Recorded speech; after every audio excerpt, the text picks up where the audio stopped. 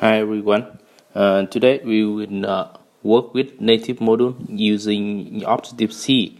So we have an application in iOS with ObjectiveC, and we want to call from Reactnative, call some function and module. And so we change a little bit the initial projects. So we have a Reactnative ObjectiveC. Okay, so remove some unnecessary code and replace with the code. Okay, so in this app component, we will call to the ObjectiveC project, and inside the project we create a new class. We have a code task class. No, because the task here is inherited from NS object.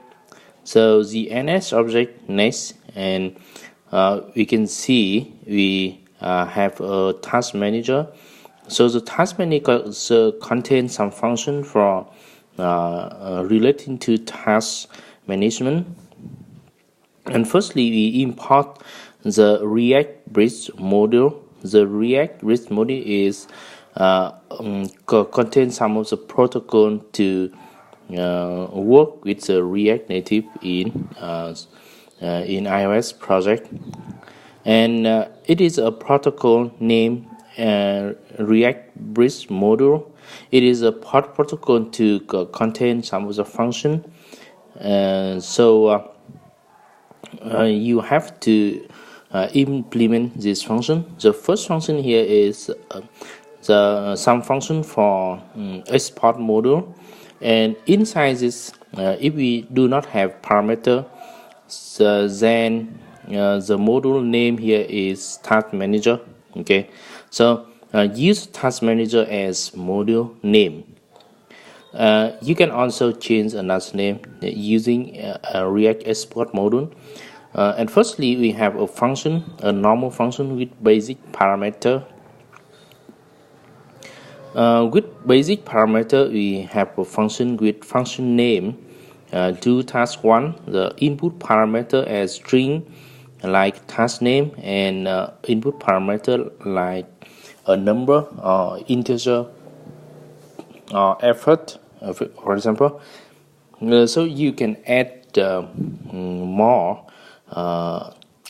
type to here, but remember that the type here is the built-in type of iOS, for example, NS string, integer, NS number, etc. So inside the function content can do some relating work in native or in iOS. So you can import the React log. The React log class allows you to show the log or print out to the console using and then supporting by React. RCT log info is a function to show the log to the terminal or the console.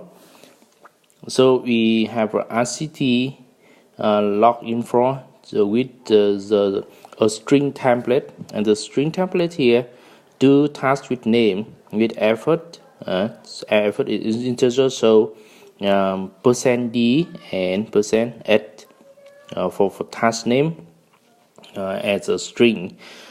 So this is the first the first function, the simple function. And in native module, you can import this module inside. From the Reactnative, you import the native module class from Reactnative, and inside this native module you can destruct some of the module, our custom module, by destructing task manager from native module. So in component did mount, after the component has been mounted, you call the task manager with do task 1. Okay, so do task 1 is a function of task manager. You can call this input parameter is task name learn React Native, and the second is effort. Okay, like here. So do task name. So you have to rerun again. So it cannot be auto reload because it is built and modified in native code. Yes. So we have the output here. Do task with name learn React Native with effort 90%. Okay, and so we also have another function. Here we have a function with the dictionary NS dictionary parameter. So the value here is hackable like key and value. So we export the method do task 2. We have the do task 2 with task name as string and param as NS dictionary. NS dictionary is a type of a key and value pair. Key and value pair like name, email, age, etc. So it is like object in React Native or in JavaScript. So we print to the console do task with param here. At %s is to display a dictionary. Yes. So we also call the do task 2 with login with user info, and the input parameter or the dictionary here is a JavaScript object like name and like email. So you can add more property to here using this type of object NS dictionary and like object in JavaScript. So we have name and email. We call the function do task 2 with the NS dictionary parameter. Yes, and after running this, you can see that the output parameter you can copy and search for the output log. Yes, yeah, search for the output log. Yes, so we have the output log here is do task with param. Okay, we have the param from transmitted from React Native to here. So after processing here, it will do and set do the task and do the result in this. So what about the function with return value? We have some function to return value. So we use a callback. We use callback to do some of the tasks because in JavaScript every function is asynchronous.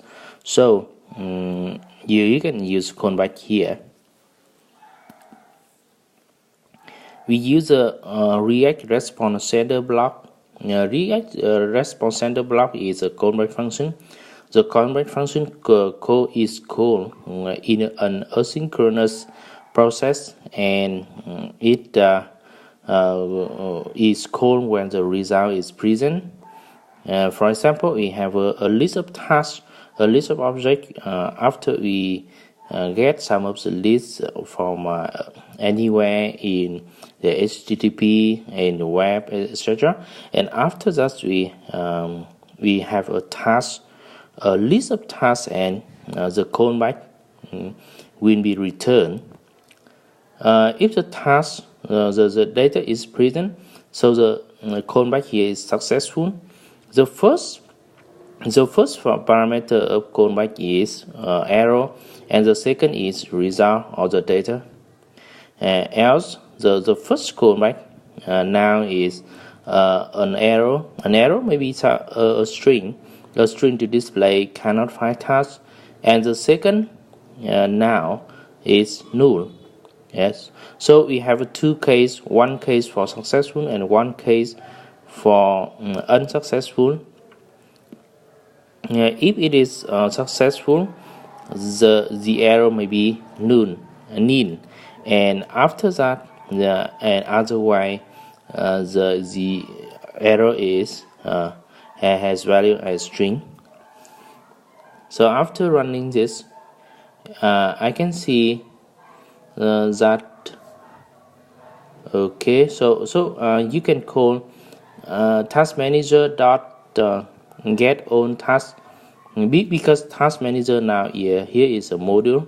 Yes, so it display to the screen after you save the file. You save this file, you can see the alert. Yes, so the alert here is from ObjectiveC.